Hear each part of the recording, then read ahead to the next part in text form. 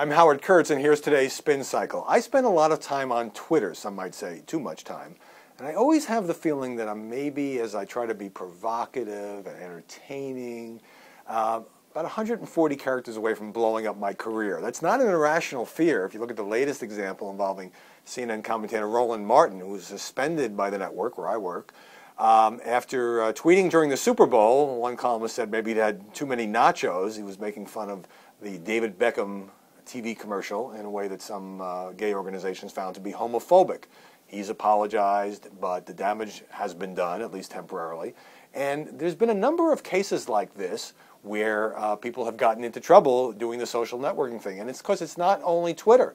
It's anything you say off the air, even if you are paid to give your opinions on the air. So, for instance, another CNN contributor, Dana Loesch, got a lot of flack for saying that she, too, would have urinated on those dead Taliban soldiers the way that some U.S. Army personnel did. And then if you go back a little bit in time, you have Rick Sanchez, who got fired by CNN for saying on a radio show that he thought Jon Stewart was a bigot and kind of poking fun at Jews and whether they control the media. And at MSNBC, Pat Buchanan hasn't been on the air for months now, and the president of MSNBC, Phil Griffin, has said that he was troubled by what Buchanan wrote in a book about race and immigration and didn't think this should be part of the national conversation, although Buchanan has been saying similar things for at least 25 years. So that made me think, you know, these networks, they hire hyper-opinionated people to come on and be very provocative, and then they are shocked when they might say something out of school when they're off the air. It's kind of like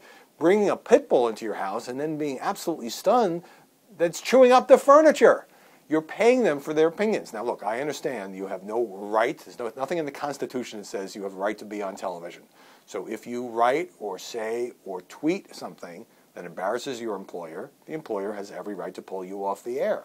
But where is the line? What is the standard? It's kind of hard to know these days. And if the reaction that some news outlets have to Twitter is to insist on vetting in advance when anybody says on there, or to tell you you can only tweet about things related to your job, which is a new policy at the BBC, then you've kind of destroyed the spontaneity and the fun of Twitter, which I really think has become a very important news service in this country, almost like the new AP in much shorter fashion. So we're all trying to find that line between being provocative and entertaining and being part of this rolling conversation, at the same time not writing those fateful few words and hitting the send button in a way that's going to come back and haunt you the next day. I'm Howard Kurtz with today's Spin Cycle.